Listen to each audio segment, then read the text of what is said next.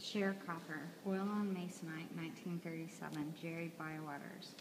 In this painting, I see a sharecropper in front of his crops with a barren background. There are grasshoppers on the crops. The expression on the subject's face looks depressed and angry and tired. Since grasshoppers eat and destroy crops, I imagine this was a hard time for the subject. The sky is neutral color, reflecting the colors of the house and background fields, suggesting this might be during a drought or further making the mood depressed.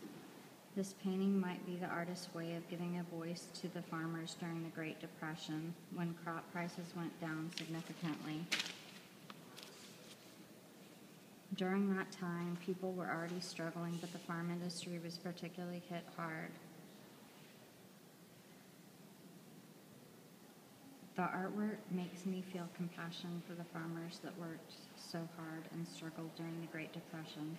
I also feel grateful for everything I have today and all the technology we have that gives us tools and options to connect to people and reach out for help when we need it.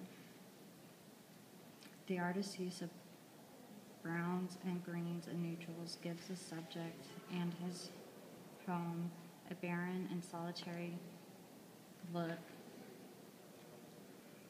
like the farmer's life was hardworking and full of suffering. The wrinkles on the subject's clothes are similar to the lines on the crops, and the artist uses the rule of thirds. There are good values and varieties, especially the black hat that stands out on the point of focus. The artist uses expressionism by giving the man a solemn look on his face.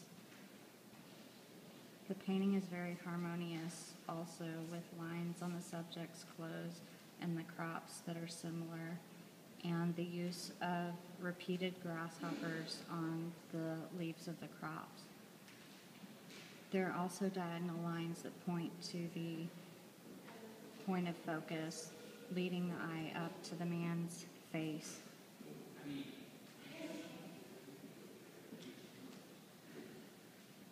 The artist also uses vertical placement where the objects in the foreground appear bigger than the objects in the background.